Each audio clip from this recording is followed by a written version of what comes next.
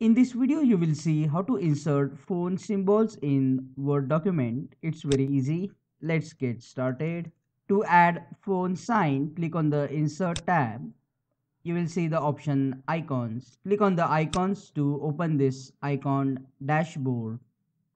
And in the search bar, type phone and you will see these symbols. You can just click on them to select them and click on insert and the symbols will insert, but now these symbols cannot be moved in Word document. So to move the symbol, right click on the symbol, click on wrap text and select in front of text. Now you can click on the symbol and move the symbol freely in Word document. If you don't see these symbols, then click on the insert tab and go to the symbols and more symbols option. Under the fonts, type wingdings. You will see here telephone symbol. Just select the telephone symbol and click insert to insert them.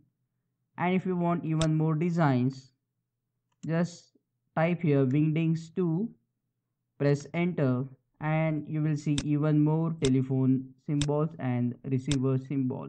You can select the symbols and change the size of the symbols by increasing the font size. And if you want to change the color, you can change the color as well, like this. Click on that like button if you think this video is useful. Don't forget to subscribe and press bell icon to support the channel. Thank you.